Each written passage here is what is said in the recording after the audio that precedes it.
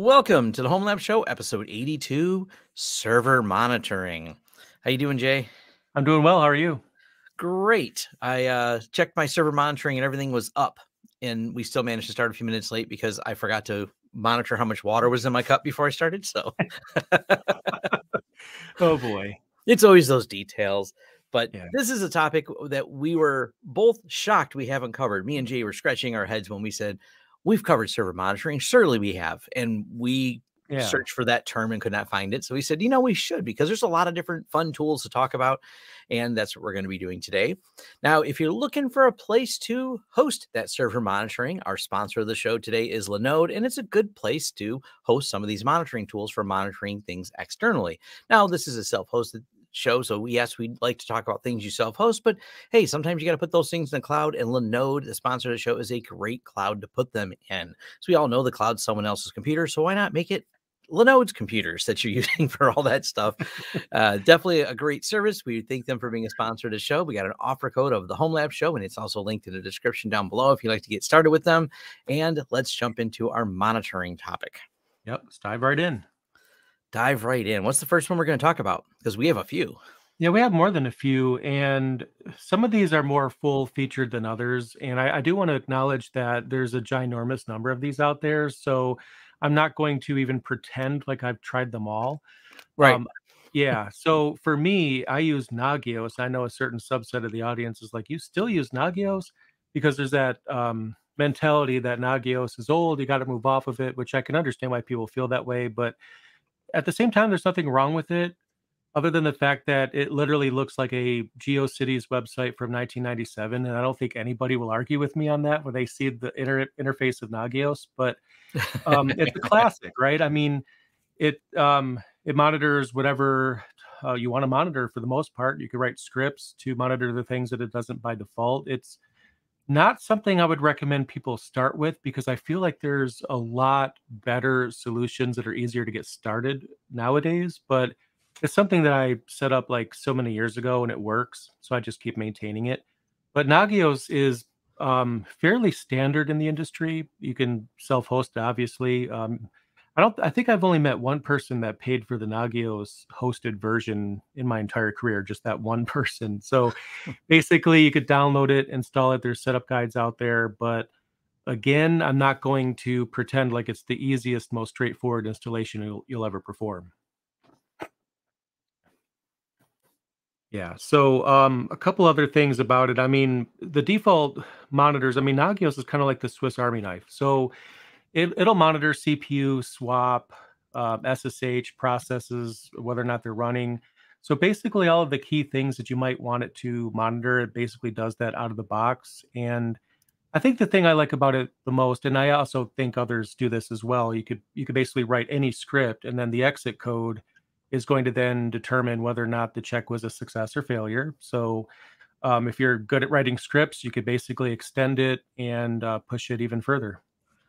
Yeah, we're starting out the high end side of it because Yep. in Nagios, I'll admit, I think there's quite a few network services that it can tie into as well. If I'm not mistaken, even pfSense has a Nagios plugin. Are you using that or? I am. Yep, Okay. I absolutely am. So it's monitoring everything. And I think I probably should have started with what to monitor because I think that was probably a better place to start because I think that's also a place where there's some confusion. For example, if a server is, I don't know, 75% busy most of the time or 60% or whatever, a lot of people might think, well, what's wrong with this server? The CPU is always kind of high. And I think, well, it's doing work. You have a server and you have it to perform some sort of job or some sort of purpose for existing. But then again, when the CPU gets up to 100 and then you have your load average that gets a lot higher, it's time to step in. So monitoring CPU obviously is something to monitor as well. There's also the argument between memory and swap. If you have swap on your systems, then some people will just monitor swap because they figure, well, when memory is empty, it starts hitting up swap. But I'm a fan of, monitoring memory beforehand. I think there's a certain art to finding out what to monitor, but basically the way I look at it, anything that you want to have running should be monitored, whether it's a process, an entire server, something that you want to be informed of. On my end, I'm monitoring the access points, the switches, pfSense, which is how you reminded me to mention that. And I basically know the internet is down before anyone else because I still have a wired connection between everything in the outside world. So if an access point drops, I already know about it and I get the alert on my phone. So finding out what to monitor is always the first thing. But then Nagios, yeah, just like you mentioned, that is going to be more full featured. It just monitors everything but the kitchen sink, and it might be overkill for some people. Yeah, and let's make a couple things clear. There's Yep. monitoring, such as Nagios.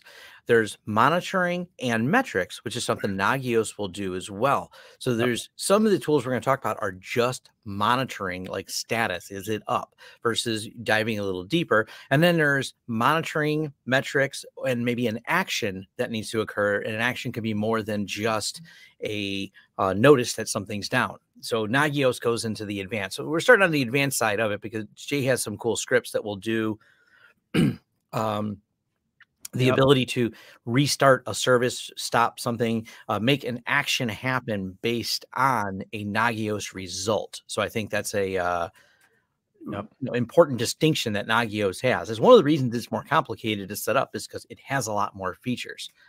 I would Yeah. be the same for Zabbix, which is on the other side of it. It's a little further down the alphabet, but it's one of them that I've been using for a little while. Yeah. I think Zabbix is great, open source, fully functional. I've done a video on it, but unfortunately, I haven't had time to do a new video. So my video has a more dated looking dashboard. They have updated the dashboard. Zabbix is one of those, it's kind of easy to get started, but it's going to take you a whole lot longer to get good at type of thing.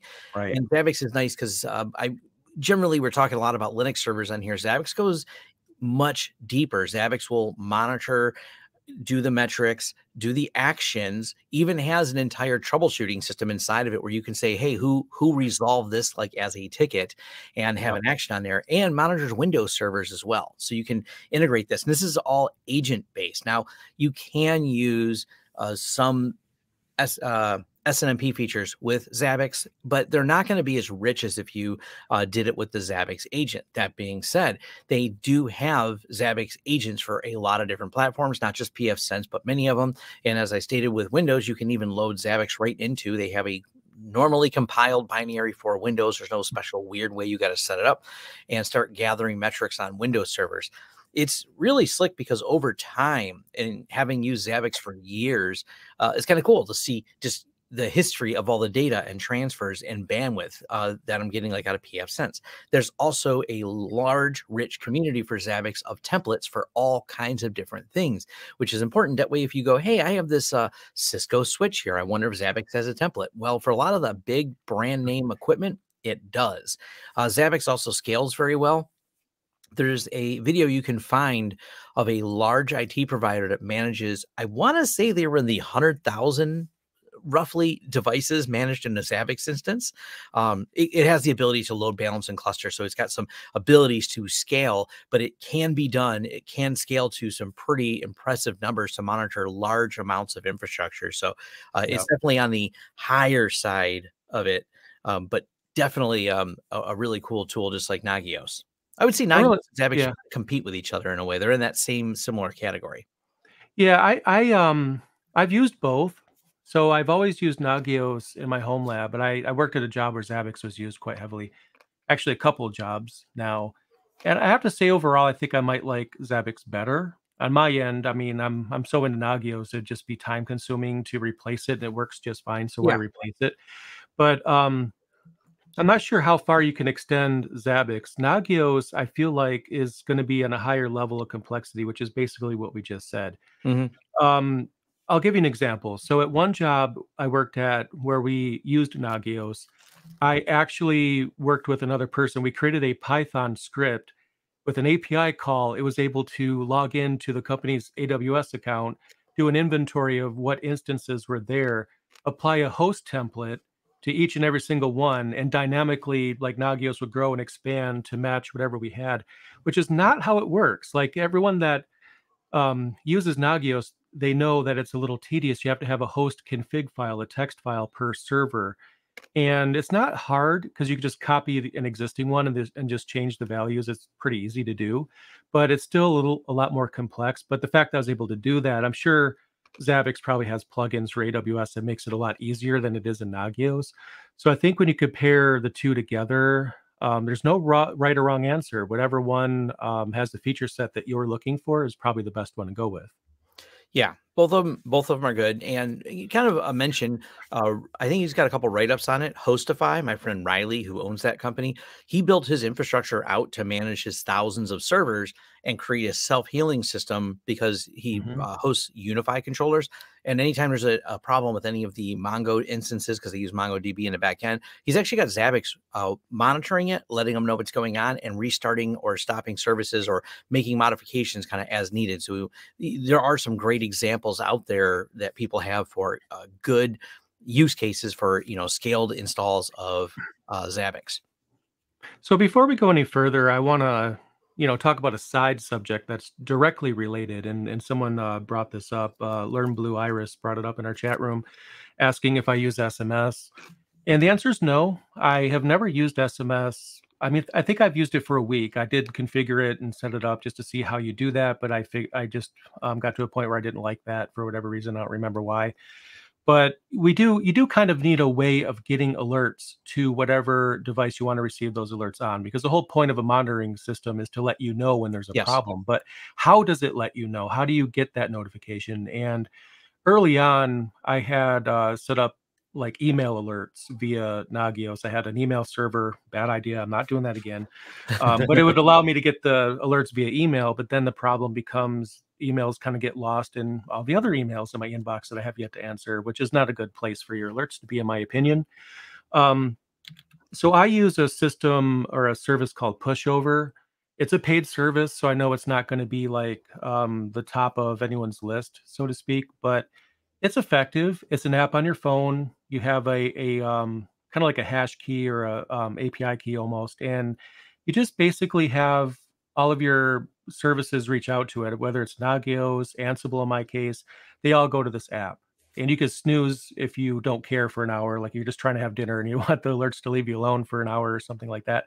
But it's very easy to set up and very flexible. You don't have to maintain an email server. In that case, you don't have to buy like SMTP access from a third party. It's still paid. Just getting that out there. I forgot how much it was. It's not much money. But if you have no other solution, pushover is something to consider. But then again, if there's a self-hosted option that does the same thing, then that's probably also worth considering. But you need a mechanism through which to get those alerts when something goes wrong. Yeah, and I'm partial to because we use it at work, and a lot of times the reality of using these is pushing them into Slack messages. Yeah. But a combination of Slack or email is usually adequate for what I want to do.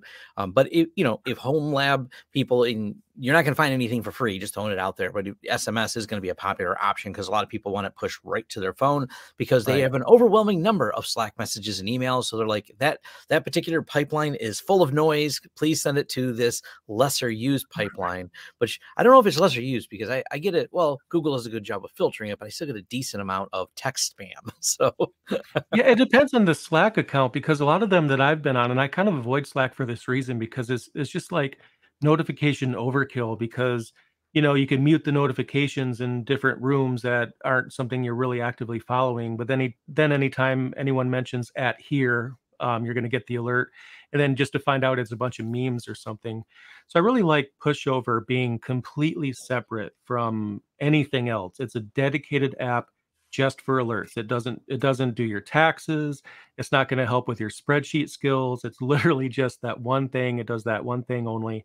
So it's almost like the Unix philosophy, do one thing and do one thing well. So you can yeah. have this dedicated app that is just there for that reason. So when you see an alert from that app, there's nothing else it can be other than an alert. That's the only thing that it does. You don't have to separate, the politician spam during an election that goes into your SMS messages, for example.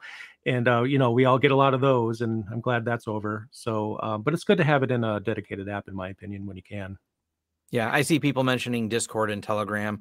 I Yep. mean, the downside can be with any of these. Slack being that it's more business oriented, I'm going to say there's extremely few Slack outages. Discord, oddly, I don't use it for much, but I don't recall a lot of Discord outages. I use it to talk to my son and a few of my YouTube friends, but I can't think of too many outages with Discord. Yeah. Telegram, it's very third party. I've never been a huge fan of Telegram, but I know a lot of people seem to like it. So it comes down to what you want to use, but just it's food for thought to think that now that the more services you have to rely on, or the more complicated those external services are, could be a pipelining problem to get the data to you. Just something to consider on there. There's not an easy answer for that one. It's really, where is your attention going to be drawn to is where you want that to be notified. So what works for you is what that comes down to in your workflow. Another tool that I want to bring up, and someone mentioned this in the chat room, and that person reminded me, I can't find the message now, but smoke ping is something that I also use in addition to Nagios, which is going to measure network latency. As long as you make it a point to always add new network hosts to your smoke ping configuration. I mean, if you keep forgetting to add things, it's not going to be accurate.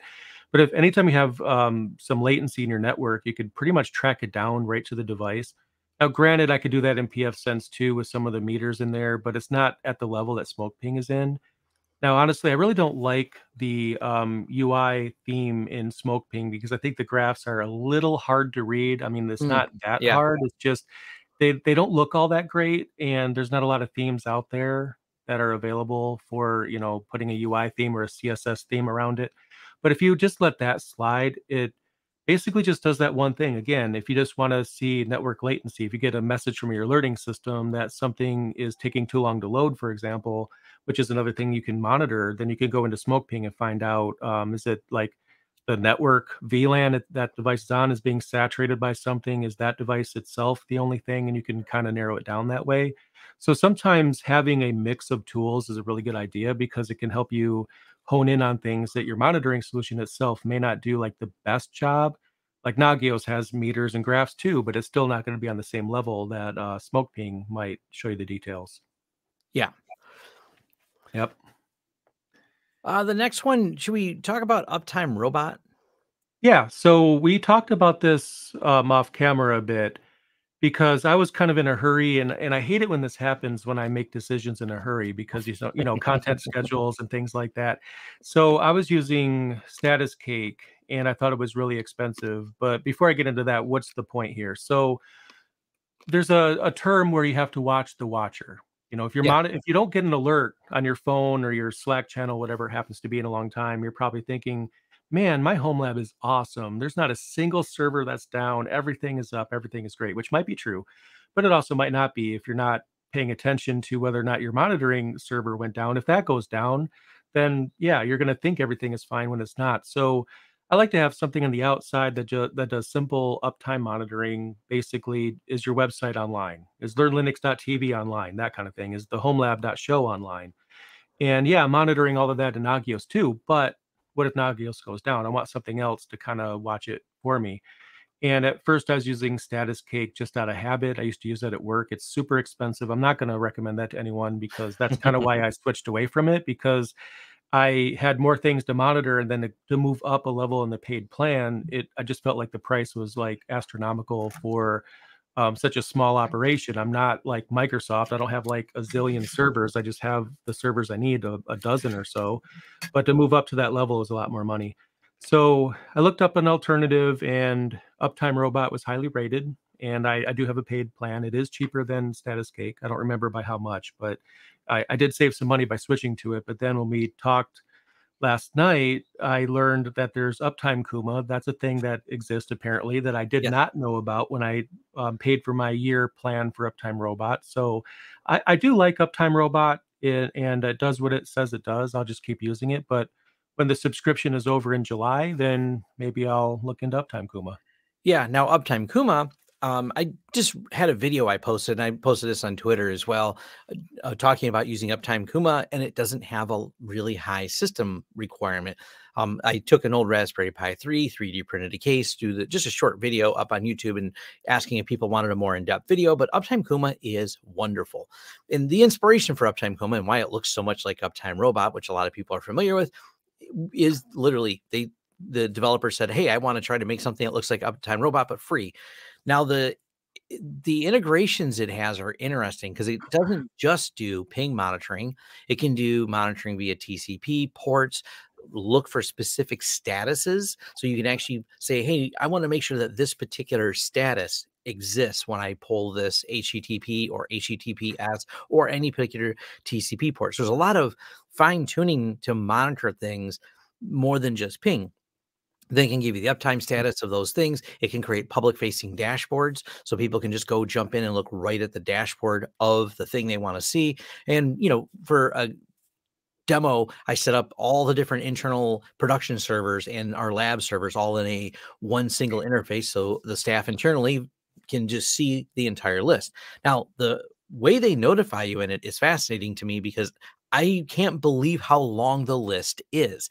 The things we mentioned, like SMS and Telegram, they also have Signal. They also have Slack. They also have just a really wide range of things. They also have Cloudflare tunneling built in. So if you want this to be public facing, you can actually just throw your Cloudflare tunnel token in there. And I did a video the other day, you can find on my channel, about how Cloudflare tunnels work. And the integrations for Uptime Kuma is just like wild. Like how much you can do with it is pretty interesting. Yeah, I'm hearing a lot, or I'm seeing a lot of text in our chat room here about Uptime Kuma. So it seems to be well loved. So I really like seeing that. It's kind of like there's no question on what I'm going to try. If that many people in our audience are all about it, then there must be something to it. So I definitely plan on checking that out. I just don't know when, but it sounds great from what I'm hearing. Right. So I definitely that's one of the easy ones to set up. Now this is not metrics. It may have some stats like, hey, it pings this many milliseconds, etc. But it's but it's really not a metrics gathering system. It's not going to be as extensive. What we mentioned with Nagios, it's not going to be as extensive as Zabbix in terms of having, processor usage, because there's no agent you're installing on here. You're just taking it from its position, wherever you put it, inside, outside your network. You're giving it a list of things to talk to and give you the status of whether or not those things are talking, and send you a notice is an option if that thing is down. So it's really, Yep. really simplistic. It makes it one of the easier things to get going. It's, as I said, though, not where you're going to get that in-depth data. You're not going to go, hey, the server's still pinging. Yeah, but the load average on it's so high, it's not useful. So up and Yep. working are not necessarily the same things. That's why the more complicated things for metrics management come in. Right. Another one quick one I want to bring up, and I brought this up like probably 15,000 times throughout the series so far, but I think it's fitting, so I'll just sneak in one more. Healthchecks.io. And this is very, very specific. And it's not necessarily monitoring. It kind of is. So if you have a cron job or multiple cron jobs, how do you know that those ran? You could absolutely set up a script that's going to email you or hook into whatever your system to let you know. But healthchecks.io is really cool because it gives you like a hash key that you add to the end of your cron job. Well, you could add it at the beginning if you want, but that'd be silly because you want this to run at the end of the job. And what it does is it resets a counter. So if you set, I don't know, let's just say 7 days, you have to get a ping to this URL in within 7 days. And if that doesn't happen, it'll email you. So at the end of the script, you basically just have it, reach out to that URL and as the last step, and it'll reset that counter. But if the counter doesn't reset, that means that the cron job did not run. So in that case, you need to go in there and look at that. So if you have cron jobs that you need to make sure have run, then there's a service for that. Healthchecks.io is fantastic. And there's probably other use cases for it as well. I personally use it to make sure that my Ansible jobs run because I use Ansible pull, which is kind of like the inverse of the Ansible model where it runs localhost on the server rather than a server reaching out to other servers. But the consequence of that is, did it run? It's running by cron. I don't know. So healthchecks.io, I added that to my provision script, and it needs to run within 7 days. If it doesn't, it gives me an alert. Yeah, that's a really easy service to use. Now, Yep. we want to probably address the elephant in the room here. Well, the complicated elephant in the room, because me and Jay talked about this last night during a conversation. It's using the whole Prometheus, Grafani, and Loki. Yeah. Um, Techno Tim, he's an easy example of someone who really likes that. And we have another friend, Phil.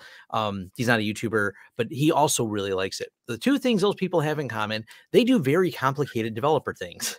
And it Yeah. seems like people who do complicated developer things really love all the cool stuff you can do with Grafana. I have not played with Grafana in a while. And Jay has had some business experience with it as well. The Yep. problem I've always run into is the layers of complexity. Don't get me wrong. Once you get it set up, it's beautiful. It looks pretty. I'll give it to them in terms of their ability to collect all the metrics and display them in a great way. Awesome. The downside is when someone's like, "Oh, it's easy," and then I watch them just spill script out of how they wrote it. And I'm like, "Oh, it's not really that I know of." And correct me if I'm misinformed on a lot of this. But last time I looked at it, it was a little bit harder to set up than any of the ones we mentioned. And I've set up Zabbix. He set up Nagios. We still found Grafana still a bit more complex to kind of get tuned and going and doing. So I think that was Yeah. the challenges we've seen with them is this. And I imagine it's become more popular. Documentation is getting better, but I didn't find the best documentation when I looked. Granted, it's probably been about a year or two. I think this is an example of the Homelab community actually improving the environment for everybody. Like we're actually heroes at this, because when I first set up Grafana, it was actually me and an employee of mine back when I was working at a place other than my main company here. When I went solo, and we found that there was just no documentation at the time. And my colleague literally engaged with the person that was in the process of writing a book just to get the process or project done faster by collaborating, because there just wasn't any information. But nowadays, I feel like with the home lab movement, we're creating documentation, we're making videos, and there's probably a lot more out there Yeah. right now about it. But what I would say though is I feel like Grafana is a better fit for an MSP that is hosting clients, and CTOs from those businesses that are being hosted need the graphs to show their upper management that everything is running. And I know I'm kind of oversimplifying this, and I'm not saying home lab people don't have a use for this. We absolutely do. There's a presence, but I feel like there's another solution, which I think you're probably going to mention after this, Yes. that I think is a better fit for home lab people, because again, although Grafana is absolutely a great choice and very effective for home lab people, I do think it's overkill, and I do think it's a better solution for MSPs and the developers and DevOps people within that are trying to show CTOs that their server is running fine. Yeah.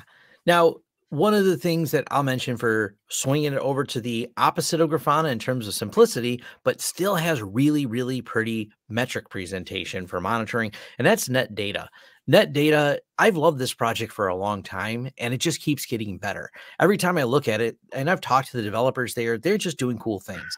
And the latest iterations of it, with the way they do the consolidated dashboard, the way they do the the way they do the installer. I mean, they've covered everything from Docker to managing ZFS, managing Redis, managing MongoDB. Like, it gives you metrics on everything it finds. And as far as setup goes, it's extremely automated. All the different what are kind of called plugins, I guess, if you will, that you run on it, you don't have to do any configuring of them. So that's why I say kind of call plugins. When you set up net data, it figures out all the things that it has access to on that particular system you set it up on, and just automatically loads all those different modules, gives you really, really good insights. And the insights are really kind of interesting, because when you start taking all of your servers and grouping them together and then tie them to like the net data dashboard, you can actually grab a time slice of a specific time when something happened and then pivot that across all the different servers. And their kickstart install script, just like a one-liner.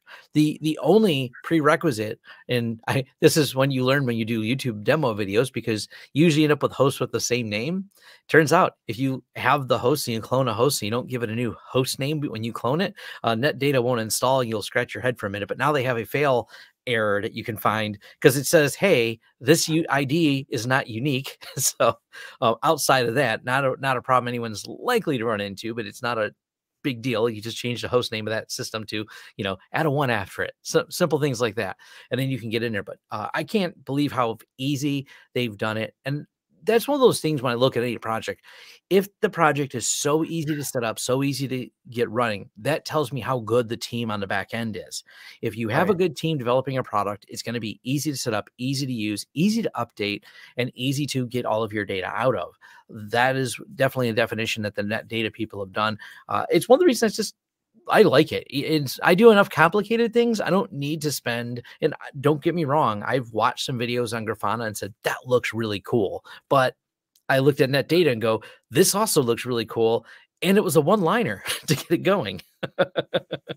Yeah, that's something I plan on trying soon when I get a chance. It definitely sounds pretty good. I have seen it in action, so I do understand. It does look pretty cool. Yeah, that's the team keeps adding more and more things to it, and it's fully open source. Now, granted, they do have a business model behind it. They're doing so they will have an alerting that goes up to their dashboard. Their dashboard is free, but there are enhancements you can do to the dashboard for long-term data storage, et cetera, that are upsells that there's options for. So there's a business model behind it, but you don't have to use their dashboard. It's not required to get it going. You can monitor individual servers. You can just load it.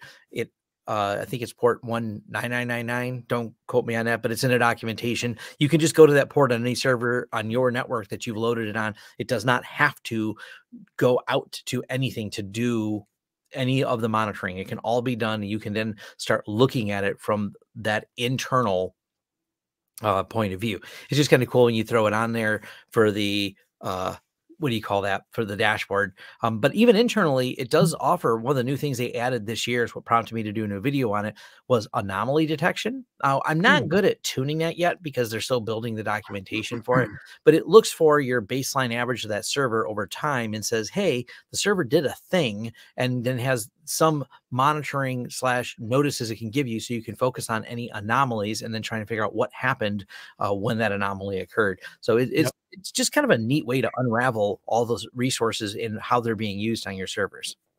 Yeah, that sounds like a great way to do it. All right, what was the next one that we have? I think that was the Trying to main ones think. we had on the list here. I've Yeah. seen a few people ask about Libre NMS, and Observium. I've not really used those ones. Libre MNS, much like Nagios, I unless they've updated something recently, always had an old and ugly kind of looking interface. And things that aren't agent based that try to reach out and monitor servers are never going to be as good as something like Zabbix or Nagios that has an agent that can actually gather a lot more of the data. I mean, if you like them and they work for your use case, I don't see any reason not to use them. They just Right. weren't a fit when I looked at things for the use cases we were doing for monitoring things.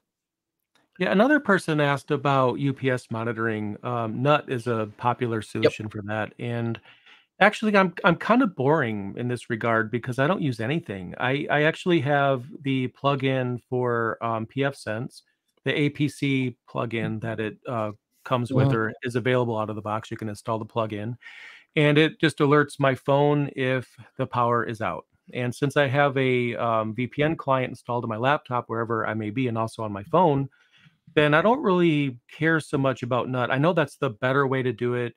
You absolutely should do it that way, and I'm not making a case for simplifying things here, but my mindset was if I get an alert on my phone that my power's out, I always have a VPN client that's within reach. I can just log in and shut things down myself.